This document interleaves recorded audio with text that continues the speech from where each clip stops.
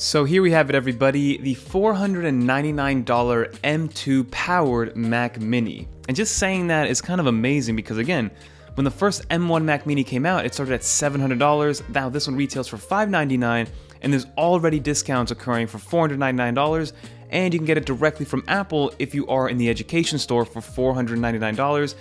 Now yes, it only has 256 gigs of storage and 8 gigs of RAM, but in this video what I want to talk about are my initial impressions of it and then kind of go through some light testing, right? Some video exports, some thumbnail exports, maybe opening up a bunch of applications at the same time to see how quickly they run, and see if 8 gigs of RAM is still enough if it's being used by the M2 chip.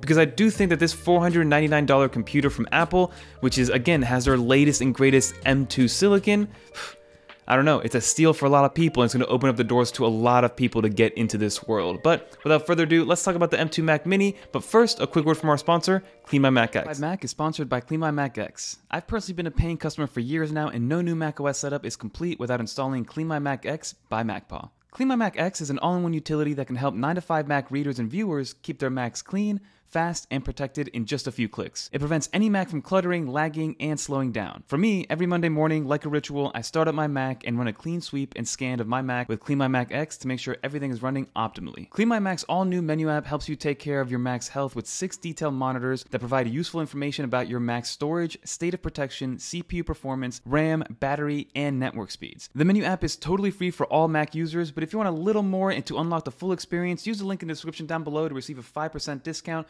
for all 9to5 viewers. Thank you to CleanMyMacX by MacPaw for partnering up with 9to5, and now back to the video. So let's quickly unbox the Mac Mini. Again, this is a very classic Apple unboxing, very easy to open, and this is one of the most bare unboxings that I've ever gone through. So you open up the box itself, you see that on the rear it gives you the actual specs and the serial number. And then inside of the box, you literally get two things. You get the Mac Mini and the power cable. And of course, like one piece of paperwork. It's no longer like a bunch of paperwork. It's like one piece of paperwork. And you do get what I would call an XL Apple sticker in the space gray colorway. And again, this comes in only one single color and you don't get that much variation. And then on the rear, you see that we have a couple of ports. Once you rip off that little plastic that they have on there, you have 2 USB-A ports, a headphone jack, 1 HDMI port, 2 Thunderbolt ports, Ethernet, which is only the 1 gigabit Ethernet. You can upgrade to the 10 gigabit Ethernet if you would like to, and obviously the power input, and then finally the power button.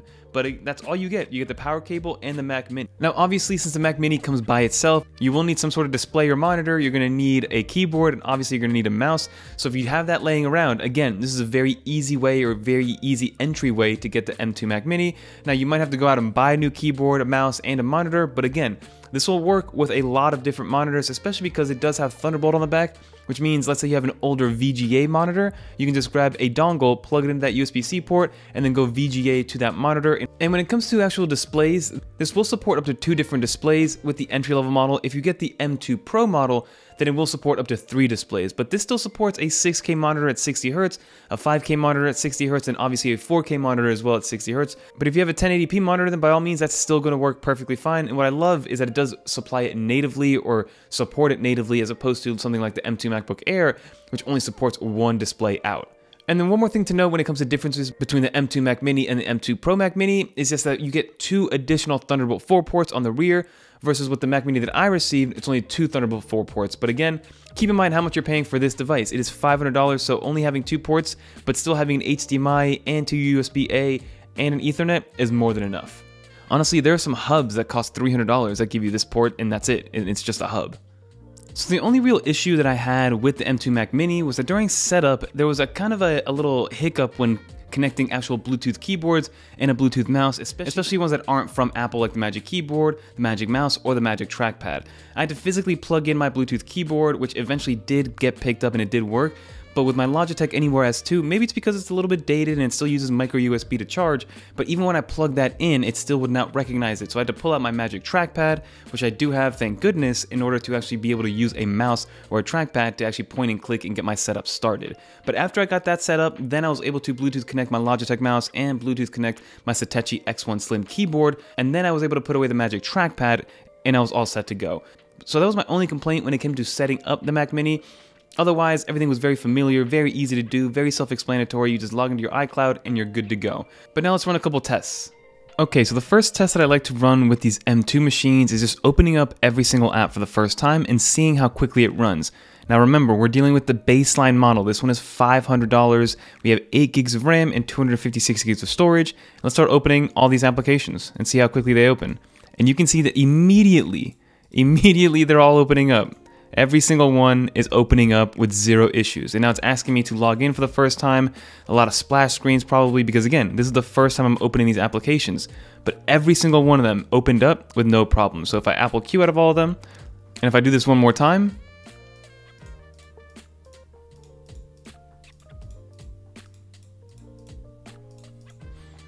and everything is looking good. Obviously, all these are bouncing up and down because it's got to get me through all these splash screens like I mentioned earlier, making sure that I'm good to go and ready to go. So not now. I don't want to enable any notifications. iMovie wants me to get going. But overall, the M2 with native applications especially runs so smoothly. It's absolutely unreal. Let's play around with a little bit of video export to see exactly how we're doing.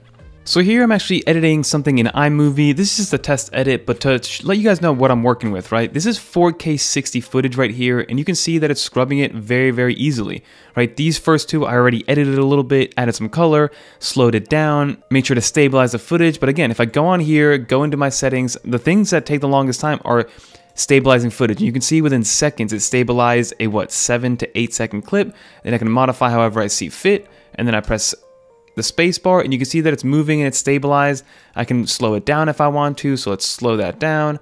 I want to stop all noise from coming in completely. So you can see that very easily it's running through this 4K footage. Now, if you threw some 8K footage at it, maybe it would stutter a little bit, but honestly, I really don't think it would. As long as you have enough storage on your device, you should be totally fine. But if I want to add, let's say, some transitions, right? I can throw in a transition here with 0 issue. Let's do a slide right. And then let's do one of these. And then this is also a time lapse from earlier. So if I transition into this one, then you can see that it's just a little time lapse that I created earlier that's moving on. So again, now we're dealing with 4K 60 with some slowed down footage that has been edited, has been stabilized as well in post. So now what I want to do is actually try to export this. We are dealing with a 54-second clip, and I'm going to export this in 4K, of course, in high quality, compressed faster. And I have a timer right here that I'm going to play while I press next. So we'll press next here. We'll save it to desktop in 3, 2, 1. So let's see how long it takes to export a 54-second file. Here the estimate does give me, let's see what it says here. It says about a minute overall, but let's let this thing run and see what happens. And it looks like within 35 seconds, we were able to export that 4K footage into this iMovie. We'll press play here, and you can see that it's running very smoothly. So no issues whatsoever with this M2 Mac Mini. Again, 8 gigs of RAM. It's crazy how well this works with so little under the hood. It's the power of that M2, everybody. So now let's do a quick Wi-Fi test. So this does come equipped with Wi-Fi 6E, but I do not personally have a Wi-Fi 6E router. I have a Wi-Fi 6 router, and I do have a gigabit connection to my Wi-Fi. So let's quickly test it out and see how fast this Wi-Fi speed is. So we'll allow this, and let's see what it gives us overall with Wi-Fi speeds. Again, I do have up to a gig of internet connection. I'm in an apartment, so it's not too far away. 300 megabytes per second, which again is fine. 250 megabytes per second. That's probably more indicative of my router than it is the actual Mac Mini. But you see my upload speeds are relatively high as well. If they would be happy to climb back up, maybe it's a little slow right now. There are other people streaming, but overall, normally my upload speeds are much higher. They're around 100 to 200. But let's see what it finalizes itself at. So I'm getting about 286 down and 109 up, which in my opinion is more than enough for the type of user that's going to be using this Mac Mini.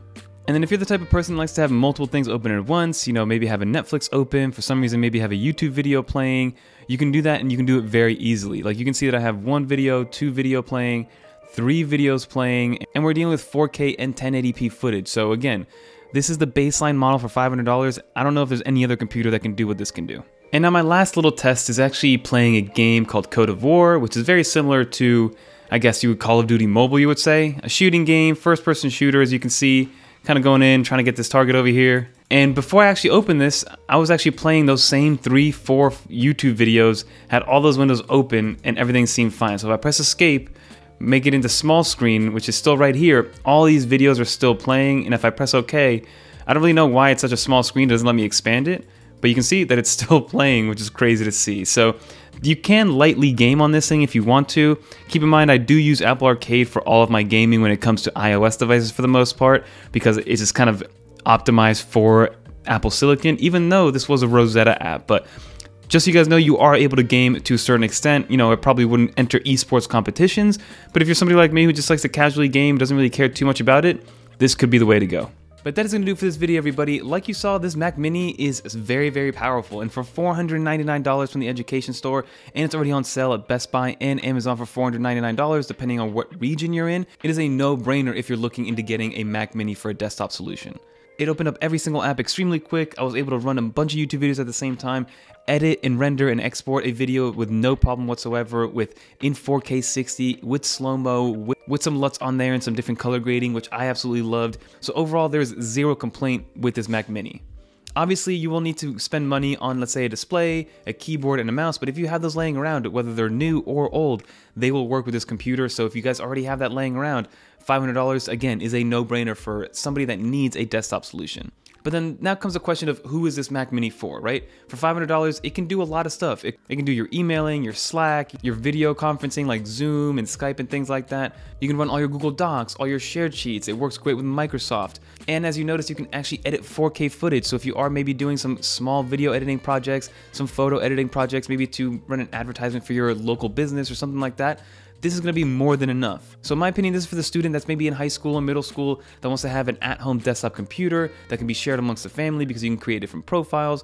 Or this is also for the retail owner, right? The small business owner that wants to have a computer and not just kind of like a square setup like for a POS system, but they want to have a Mac computer in the back end that they can handle all their emails, be able to track inventory, but also at the same time maybe create a little something to help advertise for their business. That is who this computer is for. Or it's for somebody that wants to run maybe a Plex server or use it to connect things like Google Home to HomeKit, somebody that uses maybe a Mac Mini as an interstitial server in their house. That's what this can also be used for. But for the most part, whoever gets it, they're going to be extremely happy with it. Just don't think it's going to be doing 8K 60 and be able to game on it intensely, because again, you're still only dealing with 8 gigs of RAM, so eventually it will stutter. But for what I tested it for, which is kind of the ins and outs, the day-to-day, the minute tasks, the tedious tasks that you go through every day, this thing will handle that with no problem whatsoever, and it can do a little bit more. So think about it in a box of, hey, it can do all the everyday stuff and a little bit more when I need it to. But that's gonna do it for this video, everybody. If you guys did enjoy, leave a little dolphin in the comments down below, and leave a comment, did you guys pick up this Mac Mini? Is this something you're looking to get into? Is this Mac Mini something that's on your radar? What would you use it for? Or would you get maybe the M2 Pro Mac Mini? And definitely stay tuned, because Jeff will be reviewing the M2 Pro version of the Mac Mini. I just wanted to go from a budget angle, and we will be doing a budget setup with this thing, because for less than $1,000, you can get a full desk setup with the computer itself with this Mac Mini, which I'll show you guys in a future video.